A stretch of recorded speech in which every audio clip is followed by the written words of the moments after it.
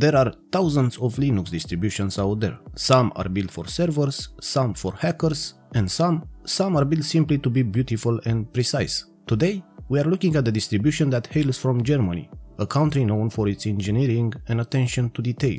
This is VailuxOS, and recently they dropped a massive update, version 1.6. But this isn't just a fresh coat of paint. This represents a fundamental shift in the DNA of the operating system. For a long time, VailuxOS played it safe, basing their system on the long-term support version of Ubuntu. It was a safe choice, it was a familiar choice. But with version 1.6 they have done something bold. They have ripped out the Ubuntu base and replaced it with a rock-solid yet powerful Debian 13. On this episode of Linux Network, we are going to deep dive into VailuxOS 1.6. We are going to look at the new Plasma 6 desktop, the conflict-free package management, the gaming performance potential, and ask the big question: is this the right Linux distribution for you? So let's break it down.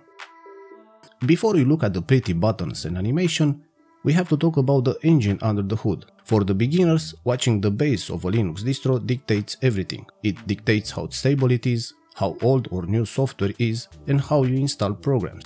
Previously, being based on Ubuntu LTS meant you got software that was a bit older but very stable. However, VailuxOS 1.6 has moved to Debian 13. Now, for those in the know, Debian is the grandfather of many distros, including Ubuntu itself. By going directly to the source, VailuxOS is cutting out the middleman.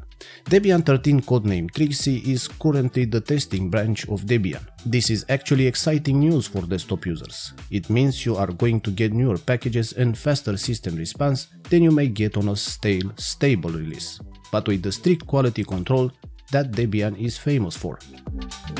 This move signifies that the developers want more control. They want a system that is pure, responsive, and stripped of some of the bloat that Canonical sometimes adds to Ubuntu. If you've been looking for a Debian-based system that doesn't look like it was designed in 1998, this is where VailuxOS comes in. Let's talk about getting this thing running. A lot of people are scared of Debian because they think the installation is hard. VailuxOS solves this by using the Calamares installer. It is the gold standard for next, finish installations. It automatically detects your hard drives, it helps you partition them without needing a degree in computer science, and it's visually clear. Whether you are wiping your drive or dual booting alongside Windows, this installer makes it accessible. Once the installation is done, you hit that power button and you are greeted by a new Plymouth boot screen. Plymouth is the piece of software that handles the graphical animation while the computer starts up. Instead of seeing lines of code scrolling down the screen like you're in the Matrix, which is cool but scary for new users, you get a smooth, attractive animated boot screen. It feels professional, it feels like a consumer product. Even the grub menu, that black screen with the white text you usually see when you turn on your PC, has been given a graphical overhaul. It's user-friendly and inviting. It tells you right away, hey, this is a modern system. And here we are, the desktop. VailuxOS 1.6 ships with KDE Plasma 6. If you are coming from Windows, KDE Plasma 6 is usually the best environment for you because the layout is familiar, but Plasma 6 takes that familiarity and modernizes it significantly. The most obvious change here is the floating taskbar. By default, the panel at the bottom doesn't stick to the edges of the screen. It floats slightly above the bezel. This is a design trend we're seeing a lot lately, similar to macOS or Windows 11. It gives the desktop a clean, framed look. It makes the interface feel like an overlay rather than a rigid part of the monitor. However, because this is KDE, if you hate the floating look, you can turn it off. But out of the box, it looks distinct and premium. The window design has been modernized as well. We have a fresh appearance with a crisp distinction between light and dark modes. The developers have curated these themes so you don't have weird glitches where text is unreadable. It's polished. Let's look at the optimized start menu. The standard KDE menu can sometimes be a bit cluttered. VailuxOS has revised this for a more intuitive design. Your favorites are right where you need them. The search bar is fast. If you need to find Steam or Firefox, you just hit the Super or Windows key and start typing. It feels snappy. Another nice touch is the automated weather display. It's integrated directly into the panel. It's elegant and dynamic. It sounds like a small thing, but having the weather update automatically without you having to configure an API key or hack a config file is exactly the kind of knob-friendly feature we want to see more.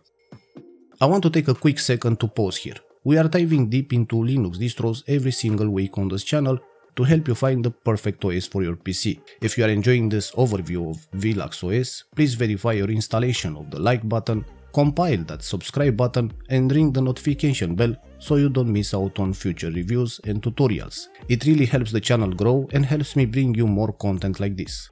Alright, back to the desktop. Beauty is one thing, but does it run well? This is where the German engineering claim comes into play. The developers state that VailuxOS 1.6 features high optimization. What does that mean for you? It means they have tweaked the background processes to improve reaction speed. When you click an icon, it opens instantly. When you drag a window, it doesn't stutter. They also boost conflict-free packages. In the Linux world, dependency hell is a real nightmare. That's when you try to install an app but it needs a specific library which conflicts with another library and suddenly your system breaks.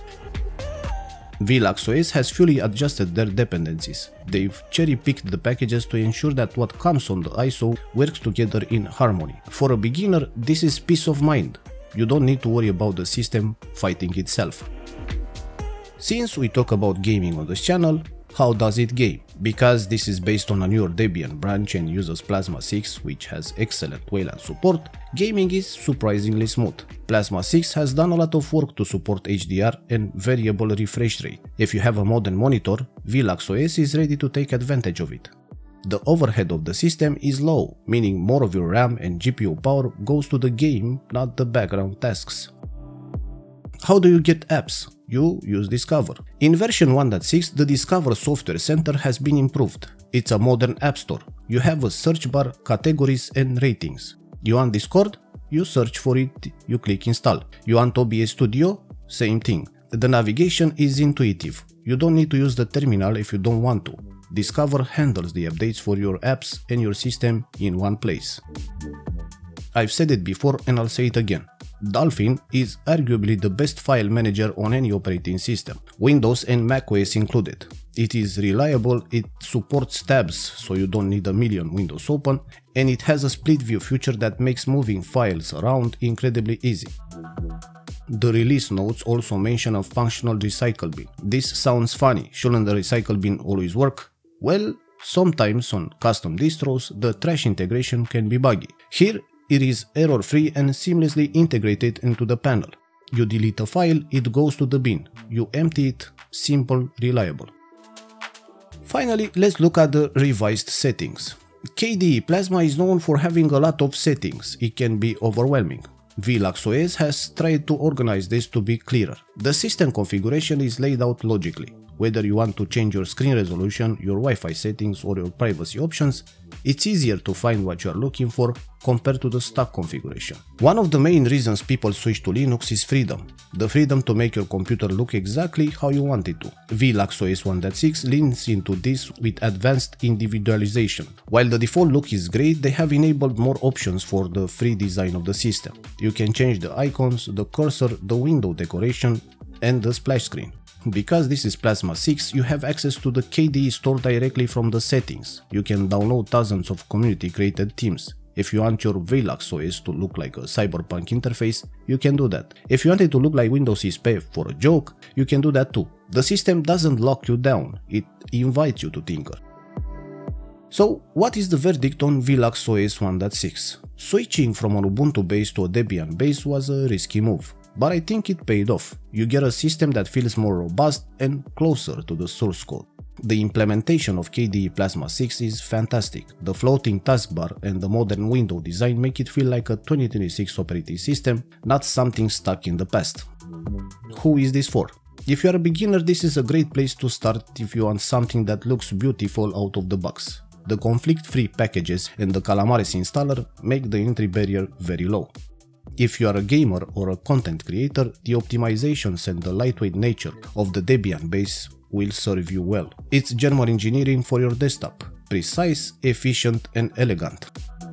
That's it for today's review of VailuxOS 1.6. Have you tried Debian based distros before, or are you sticking with Ubuntu? Let me know in the comments. If you found this video helpful, please hit that like button, it really makes a difference. Subscribe to Linux Network for more distro reviews, gameplay tests and tutorials. My name is Cătălin and I'll see you in the next one.